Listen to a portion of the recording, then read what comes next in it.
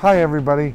Today we're doing an instructional video on the Friendly Hobbies 680AC multi-chemistry charger. Now at the beginning of the video I'm going to do a very quick overview on how to charge Lipos and nickel metal hydride. For the advanced features, just keep watching the video and you'll see we go through and teach you how to do lithium ions and Lipos and different chemistries. So hang out for that. To charge a Lipo battery, scroll through till you get to the Lipo charge menu. Once I'm there, I press start, and when that feature is ready to be changed, it blinks. So now I can change the value to whatever I want, up and down. So I'm going to do 3.3 because I'm doing a 3300 milliamp Lipo 3-cell. Once I press start, that locks it in. I can then change this to whatever cell I need, which is a 3-cell, and I press start. It's locked in. Now I'm ready to charge. I hook up the battery to the charge cable, and I also put in the balance connector.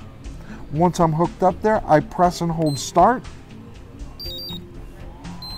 and don't forget, it asks you to confirm it. So it's telling me there's a 3-cell, and do I really want to charge it? I press start, and there it is. It starts charging.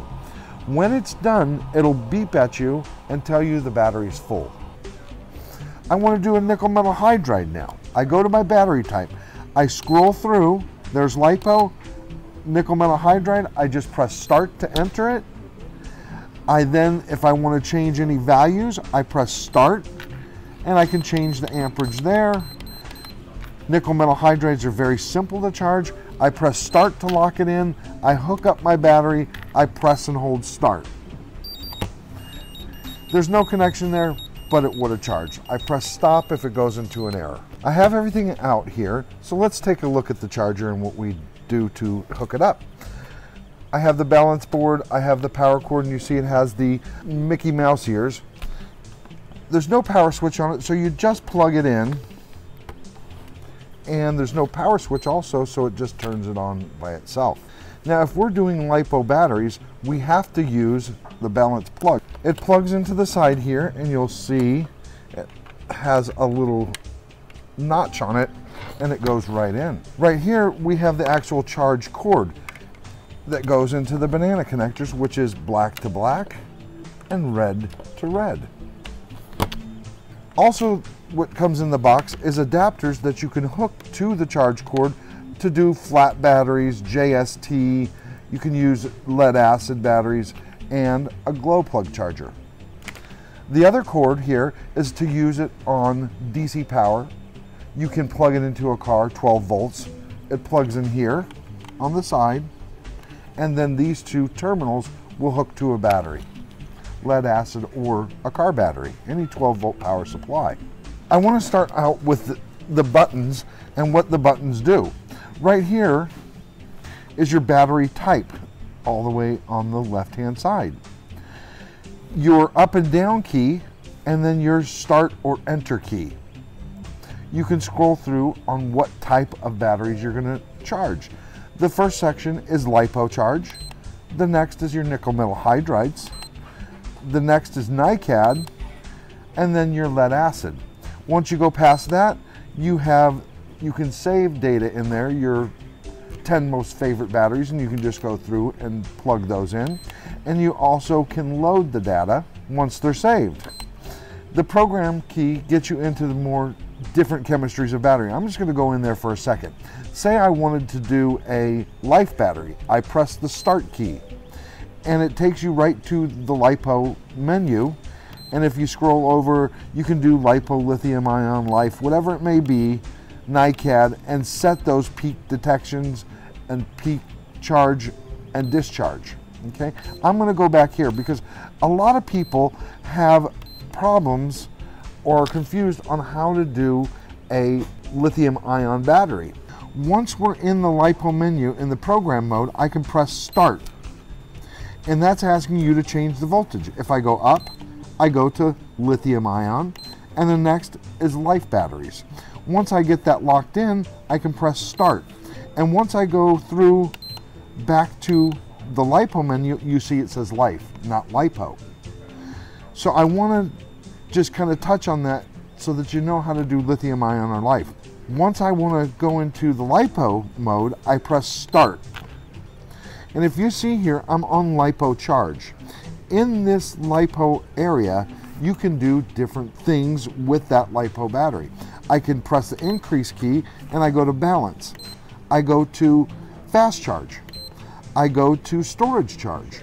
Now if you're going into storage charge, once you press the start key, it asks you how much amperage you want to change. When that feature is blinking, that's when I can change the value of it. I can go up, I can go down, whatever I want to do, and start locks it in.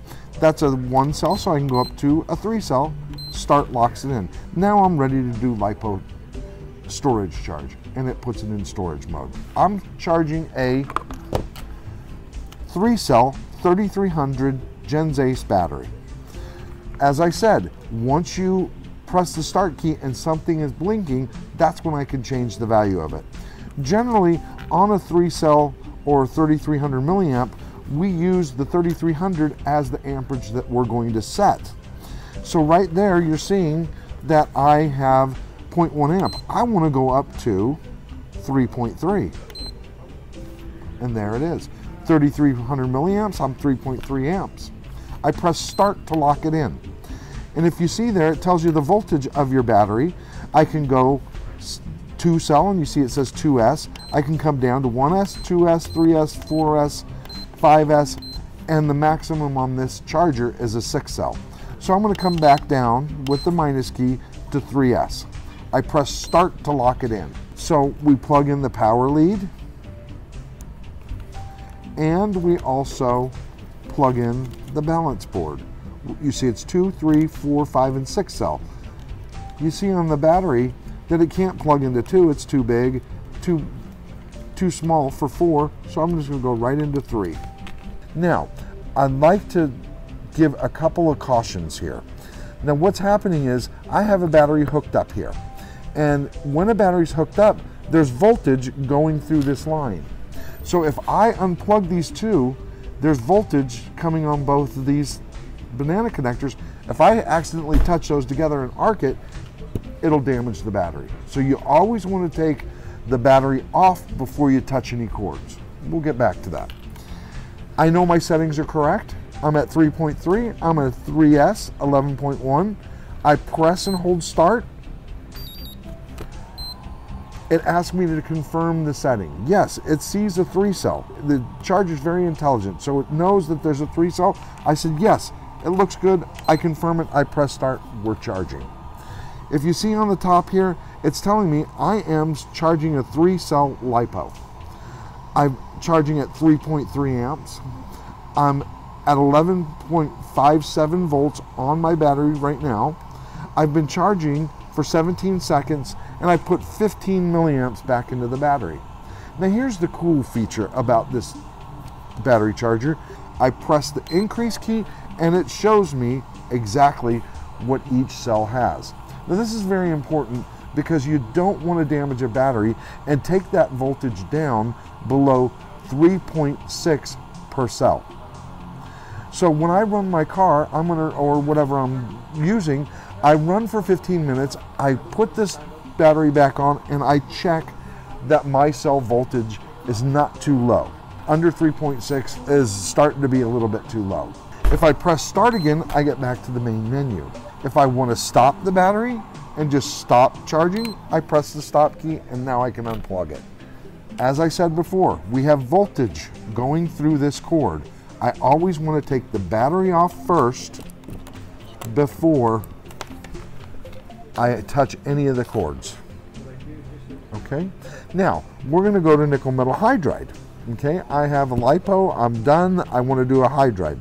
So we're going to go right back here, program, Lipo battery, nickel metal hydride battery. Not many people use NiCads anymore, which is the next menu.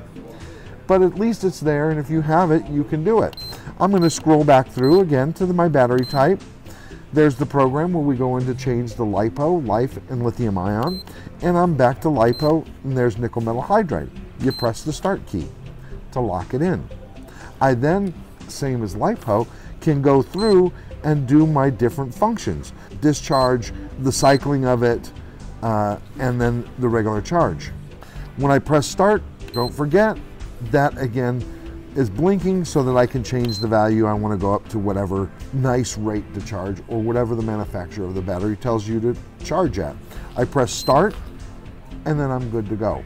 All my settings look good. The nickel metal hydride's a lot easier to charge than a Lipo battery. Once I get it hooked up, I can press and hold start and you'll see it's going to give me an error saying there's no battery detected on it. I press the stop key. And that's how you use the Friendly Hobbies 680 AC multi-chemistry battery charger. Thanks again for tuning in. Don't forget to go to our Facebook, our Instagram, and our YouTube channel to find out everything that's going on at Friendly Hobbies and the latest stuff. Thanks again. We'll see you soon.